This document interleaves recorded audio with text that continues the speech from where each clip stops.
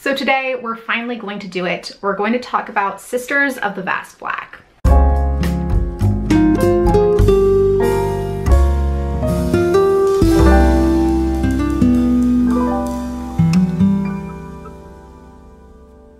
It's an interesting story. It's a short novella. It's out from Tor from quite a few months ago now at this point.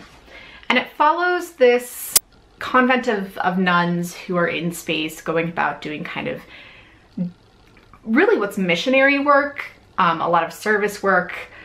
The nuns themselves are kind of this ragtag group of women who probably wouldn't have chosen to hang out with one another, were they kind of just given free rein. They're stuck together though on a spaceship, and that's made all the difference for them. And so they're going through space trying to figure out who they are and kind of coming into odds with both the government and with the papacy. It's not explicitly Catholic, but I'm pretty sure they're Catholic. In large part, I just really enjoyed this story. I thought the characters were charming. I thought the story itself is compelling, and really I was a big fan of a lot of the underlying questions that Rather brings up. She talks a lot about what it means to be a person of faith and what that might mean for somebody who really is struggling, who is seeing problems that they don't think their church is really addressing. And that's, I think, an incredibly relatable issue. The story kind of begins by addressing this idea of what your religion means for your identity and what brings you to it. So each of the nuns, of course, has their backstory. Some of them are brought to the faith because that's how they always felt. They felt genuinely called to the church, and others had kind of a more roundabout path to the church. And that in and of itself is interesting. You kind of come to see the very multiplicitous ways and reasons that people have faith and what role it plays in their life. And as somebody who spent a lot of time among people who were really genuinely invested in their faith and looking to go into the Catholic Church, I think that understanding that role is incredibly important. And that in and of itself was, I think, reason enough for me to pick it up. I find that story and that dialogue compelling. But there's also a very interesting point that Rather talks about, and that's this idea of what I'm going to call street-level bureaucracy.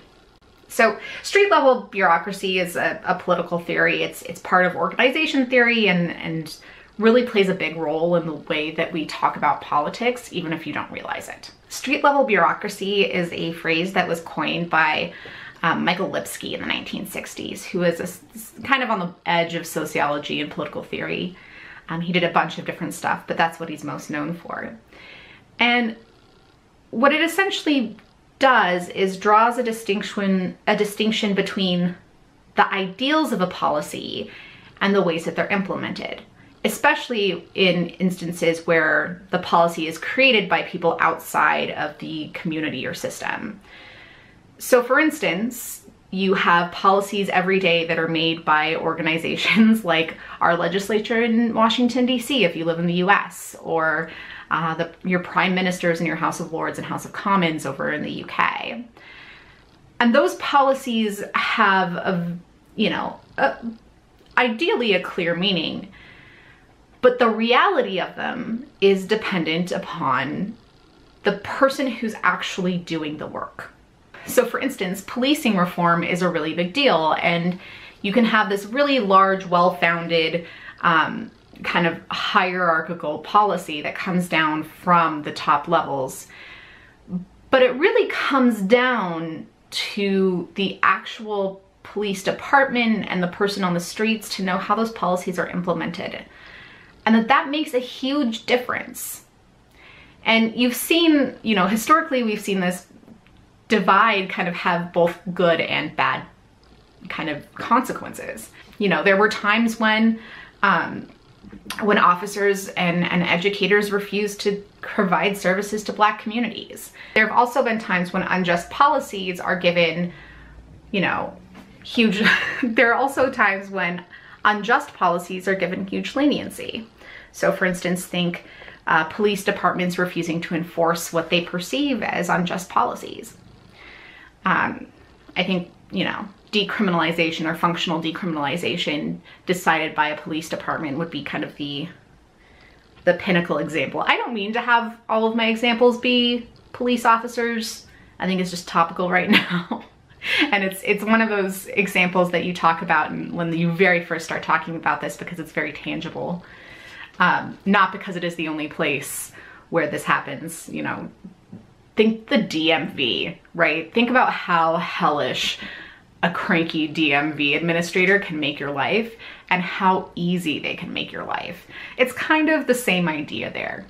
In a lot of ways, street level bureaucracy can be fantastic and can really work as a way to provide really leniency and individualization in a system that doesn't really have that, right? We have these kind of overarching prescribed consequences for things. In street level bureaucracy, you know, it lets people have wiggle room to deal with things on an individual basis.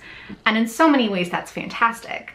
And it can really be a way for communities to provide consistency and to bridge a gap between what might be like the local ethos, right? Our ethical and moral system on a local level as opposed to on the higher level. It gives people that bridge that they need. And Sisters of the Vast Black doesn't necessarily do this in a traditional way. It's talking about this in regards to the church. And one of the primary conflicts is that there's this kind of ongoing, I don't know what you would call a pandemic, but across the entire galaxy. there's a public health crisis going on. And so the sisters are asked to do certain work, but then to withdraw a lot of their personal mission, their ministry, when it comes to certain communities because of either perception or because of the presence of this public health matter.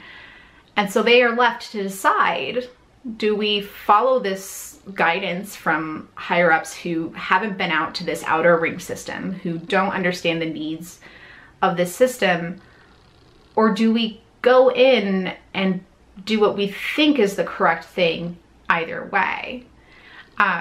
And then of course the added layer of, and what does that mean when you have an entire hierarchical religious structure that you are trying to operate within and that you are seeing is not necessarily meeting the needs of people? And for me, this is fascinating. It's a book I've thought a lot about after reading it. Clearly it is not a perfect book. No book is. It's incredibly short, which is part of the good for it. And I think the characters are interesting and kind of lovely. It'd be interesting, I think, for those of you who have a strong tie to a religious community to say what you think about it. You know, I grew up bouncing between denominations. I am a confirmed Catholic, but I'm not necessarily, you know, somebody who practices a lot. And so I'd be very interested to see the perspective from somebody who is quite devout. But I don't know. Let me know what you thought about it if you've read it. If not, I suggest picking it up. I think it's intriguing. And I hope you guys are having a fantastic reading week. We'll talk to you later. Bye.